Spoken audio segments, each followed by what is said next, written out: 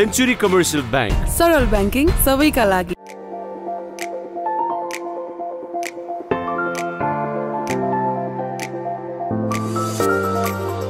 We lost the game.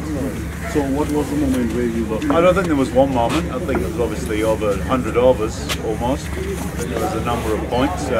Obviously winning the toss and being able to bowl first was very important for them as it transpired. I think the wicket certainly got easy to bat on in the second innings. And I thought we toiled manfully. We were probably a few runs short. We got to a position where we could have got a few more runs, and to lose the batsman who was set and playing very well in the manner that we did was a little bit disappointing. So we're perhaps 20 runs short of what we could have been. And then we didn't bowl very well at the start. We bowled too short. We got hit to the square boundary too often for my liking. And they committed themselves to batting 50 overs. So that last partnership was a very good partnership. So we're just not good enough to win the game, and quite rightly so.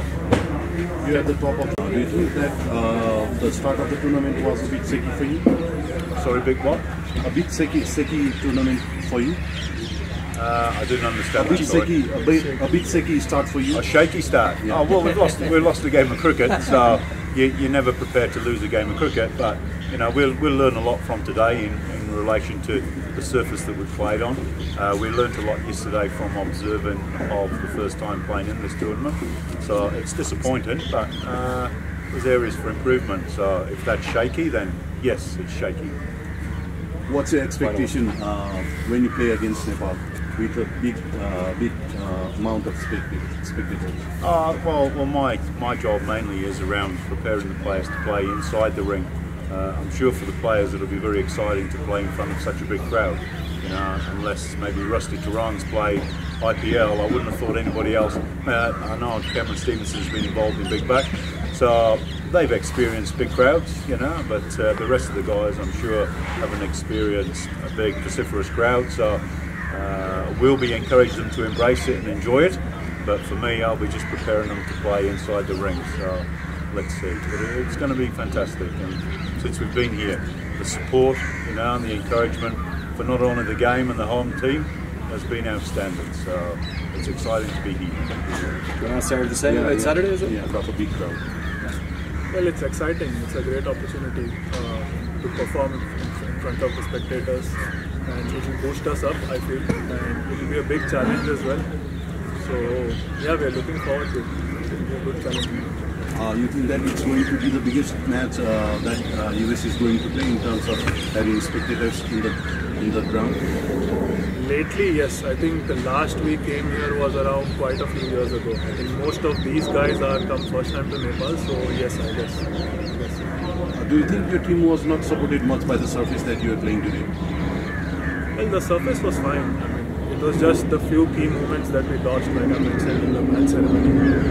We could have played a little bit smarter, both in batting and bowling. So that's what we need to go and do our homework. Okay, thank you very much. We're just going to jump to Peter. You have a question for Sarah. So the decision to put Aaron Jones up to open, he'd only scored 9 runs in the 4 warm-up matches, and he's never opened for USA before. What was the rationale behind putting him up to open? It was actually my decision. We put all the pieces of paper in a hat and drew them all out, because that's how the batting's been going so far.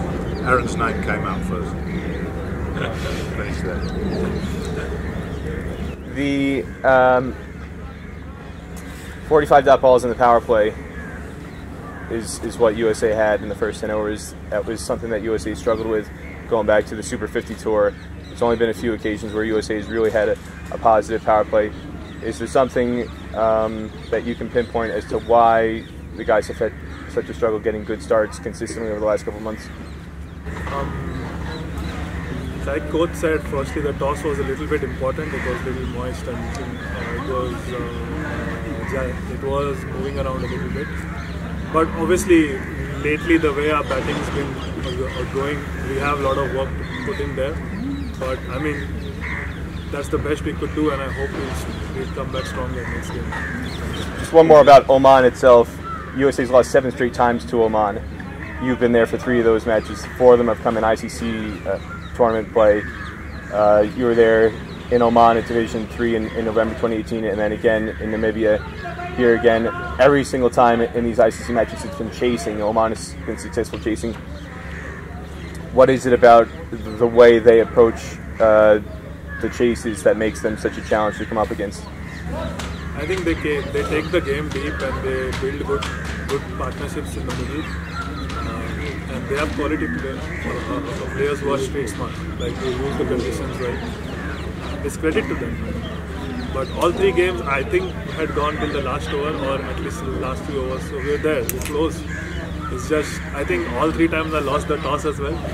So they bowled first, they backed their fast bowlers to get early wickets, and they have got early wickets every time they play. So yeah, that's an area. Thank you, Peter. Any final questions? Do you think you're sort of spinners who can choke them? Are you talking about Saturday? No. Sorry, today? Yeah. Do you think you're sort of spinners? Short. Sorry, do you think you're short or spinners? I think we have the spin power. We had 3 qualities. It's just that the wicket got a little better. I think we bowled 1 or 2 loose balls in an over, which released the pressure. So that's an area which we can work on to choke. Okay. Thank you so much, everyone. Thank you.